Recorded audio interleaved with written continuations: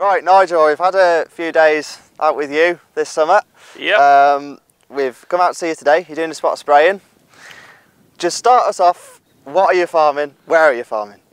Okay, so we're predominantly farming in the West Midlands. We're responsible for about 2,000 acres, which is a mixture of mainly rented ground and a bit of contract farming. I'm the 4th generation farming here at the Mere farm, and my son David, who's been at home for the last 5 years, is the 5th generation. My great-granddad came here at the start of the century. Machinery-wise here, Nigel, you're running old Massey Ferguson tractors. Yep. Has that been the way for a while now, or? Yeah, we try and keep it simple with the potatoes, different operators and that. They're all, similar operating systems. We know what they are. We've been pleased with them. Quite simple to operate. We can know ways around them. So, yeah. You recently tried the Massey 8S as well last week. Yeah. We saw that in action. What do you think of that? Yeah, it's early days. We're just looking at the moment where we go forward with our tractor policy. There's a lot going on with everything at the moment with farming in the machinery world. Yeah, we haven't done a lot with it yet, to be fair, Tom. We're going to have a bit more of a go with this. It's been on trailers. We did try one earlier in the spring, and yeah, early days, promising. We want to try the Vario gearbox. Yeah, we'll go from there. Well, we had a day out of you when you had the combine running. Yep. The big case. Yeah. 19250. Yeah. What a machine. Yeah. What do you think of it? It's good. Why case? Well, we're running a Massey combine, which we're pleased with. We wanted to go to the CTF, 12 metre controlled trafficking, and at the time Massey didn't do the header, and Case did. You say it's a big combine. It's actually quite a nice combine. It's quite a compact combine on the tracks. It's very handy for getting around the lanes around here. Obviously, it's got a reasonable size header on, but it's very manoeuvrable into the fields. Once you get in the field, it's yeah, very pleased with it. Very pleased with it. I bet you can cover a few acres a day with that. yeah, we can. Because our main business is potatoes. We like having a decent output. Probably get up to 10 acres an hour comfortably. Depends on how we back it up. But we tend to be potatoing in the morning, and then we can come in later in the day and take some acres off quickly. We haven't got the best drying facilities here, so we try and take it off dry. So. And how's harvest been for you this year? The actual cereal side's been fairly straightforward.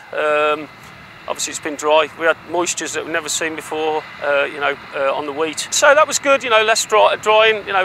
One or two moments where we've had to take rape off, like late at night and early in the morning, because the moisture is getting too dry.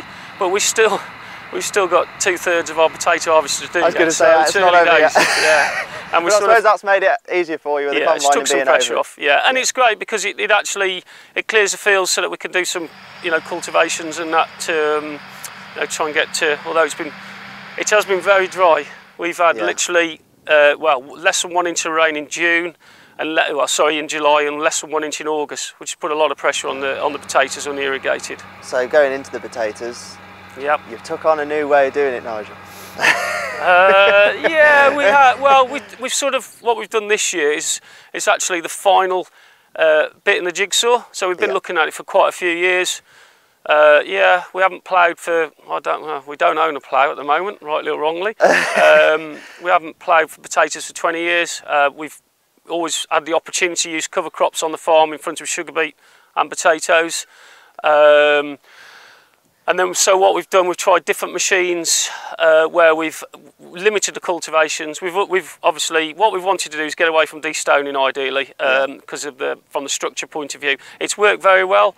We're not trying to change reinvent the wheel with it. We're trying to make it work.